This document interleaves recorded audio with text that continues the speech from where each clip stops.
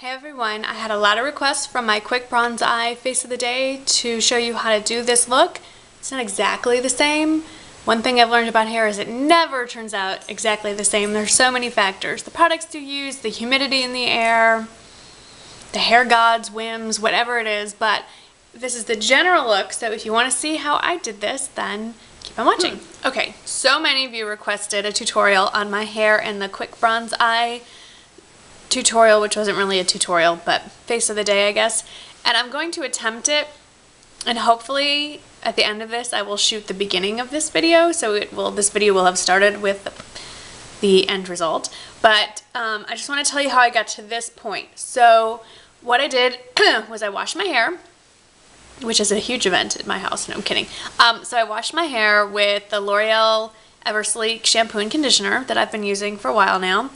And by a while I mean what, a month and a half, and then got out of the shower, put it in a towel, did my makeup, got dressed, put on lotion, all that stuff. Then took the towel out and I did a number of steps. So I am not saying that you have to use any of these products. Use what is most similar to them that you already have. It's silly to run out and buy new stuff, mostly because what works for me might not work for your hair type. I have colored processed hair that is not fine but abundant. It's not thick. There's just a lot of hair, and it's very dry. So pick the products that work for you. So what I started with was a leave-in mist. I got this at Sally's. It's the leave-in Miracle 7 or Miracle 7, and it's the leave-in mist. It's Miracle 7 for heavenly hair.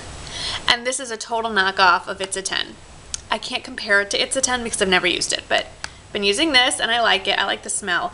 And supposedly it detangles, stops hair breakage, repairs dry damaged hair, prevents split ends, seals and protects color, controls frizz, and adds shine. I don't know if it does any of those things. I haven't been using it long enough to tell you, but I like it. So I sprayed it all over my hair, combed it through. Then I followed up with the Eversleek Hydrating Leave-In Cream, or what is this called? No, Humidity Defying Leave-In Cream. And I did 2 pumps and emulsified, and then just basically did this and ran it through my hair and ran it all over. And then, oh, I'm sorry. That's not what I did. I did 2 pumps of this, and then I did a squirt of this. This is Charles Worthington London Big Waves Definition Cream for defined, wavy, super shiny, full hair. Use whatever wave defining cream that you may have. This is about a gajillion years old. I don't even know if it still works. There should probably be an expiration date on this. Anyway, so I take that back. I did 2 pumps of this, a good squirt, like quarter-size squirt of this, rub that together, and then put it all through my hair. And then, as if that was not enough product, I got out my trusty Moroccan oil, and I did about the size of the cap, about that diameter, rubbed that in my fingers, and just kind of did it on the ends. Just kind of did that, and then I have a couple layers, so I want to make sure that everything was in there. And then that was it. I let it dry by itself for a while. Sorry about that. Right back. Hubby checking in. Okay, so I let it dry, air dry, while I was just doing things around the house, maybe 20 minutes. And then I got this stuff. It says when hair is slightly damp to put this in. You kind of just have to judge it. I wouldn't put this in when it's sopping wet, and I wouldn't put it in when it's totally dry either. This is the Garnier Fructis style Surf Hair Texturizing Spray. I'm sure it's like Bumble and Bumble or any of those other ones, except this is significantly cheaper. I don't even know if they still make this. Again, another product I've had in the cabinet for ages and ages, and I just sprayed that all over and lifted up and did all that, and that's it. Then I left the house. I went and got a pedicure, which was amazing. I haven't gotten a pedicure since Thanksgiving, before Thanksgiving. It's been a long time.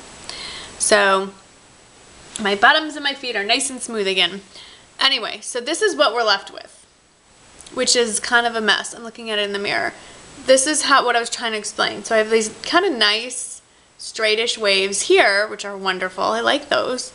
And then I have these kind of tighter ringlet, not ringlets, but more defined waves here, which are also nice.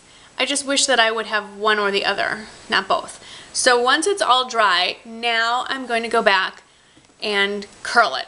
And I'm not going to show you that because it's like watching paint dry, but I'll show you what I use. I use a Conair, and I think this is a 1.5 inch, probably, maybe even a 2, but I think it's a 1.5 inch. And what I do is I do it in sections, so I'll pull back everything from about below my ears, and I would put that up with a clip or something. And then I will take a piece. I found that the key is a smaller piece. So a piece about that big I would take, and I'm trying to think how to explain this. Don't start from here and wind it up. Start from up here. I have to look in the mirror, so I apologize for not looking directly at you guys. So start here and away. See, I bend it away, and you kind of have to let go of the clamp a little bit, and you just start twisting. And you kind of have to work somewhat quickly or you will burn your hair. So you just keep twisting back and letting a little fall through and a little fall through, and then just let it go. Did that even work? No. And do that all the way around, and obviously when you get to the other side, go away, bend your wrist away. And then once you're done with that layer, if you want to have it hold, spray it with some hairspray first, then let down. I usually do another layer like right at the temples, whatever comes down, and then the back. And especially with this upper part, I curl up and away so that it goes away from my face. This is possibly the worst hair tutorial ever, but that's all that I did, and it worked great. Obviously, my hair, I've never had it work out that well before, and today is really humid, so I don't know if it's going to work out again, but I'm going to go give it a try, and I'll come back and let you know how it works. I'll be right back. Or not. Okay, so here's the final look. I just pinned up various sections like I showed you before and curled them back, and then as I finished each section, I sprayed it with hairspray. My suggestion is a flexible hold. I like the Tresemme one particularly well. I really like Aveda Air Control, but it's crazy expensive for hairspray, so go with the cheap stuff. It all pretty much works the same. So it doesn't look exactly the same, but it's the same general idea. My biggest advice to you is to go slowly, don't rush through it, and if you want more defined waves, which these aren't as defined as they were last time, definitely take smaller chunks of hair. I don't want to start messing this up, but you know, no more than 1 inch. And then once they're hairsprayed and cooled, just run your fingers through to kind of combine them, and that's it. And this is what it looks like pulled back, not much, and this is what it looks like pulled forward. So it's not the fastest hairstyle. It takes a good, well, you have to let your hair air dry, and then it takes a good 15 minutes or so at least to do this. But it's a fun look, and I hope you enjoyed it. Hope it works for you. And if you try this and it works out for you, will you try posting it either as a video response or tweet me a picture of it or post on my Facebook page? I really want to see how it looks. It's really fun to see you guys too. So thanks for watching, and I'll see you in the next video. Bye-bye.